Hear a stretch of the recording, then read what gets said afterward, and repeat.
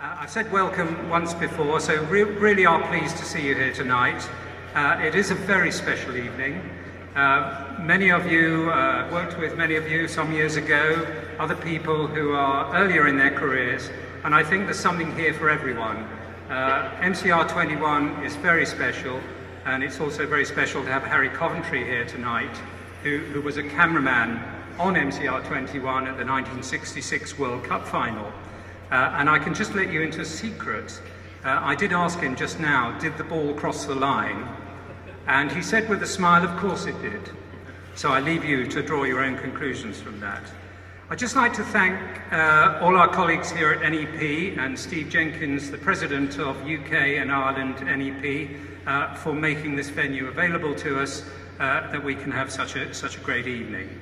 I'd also like to thank Broadcast Television Technology Trust, who are the people behind the renovation of MCR 21, for coming along tonight.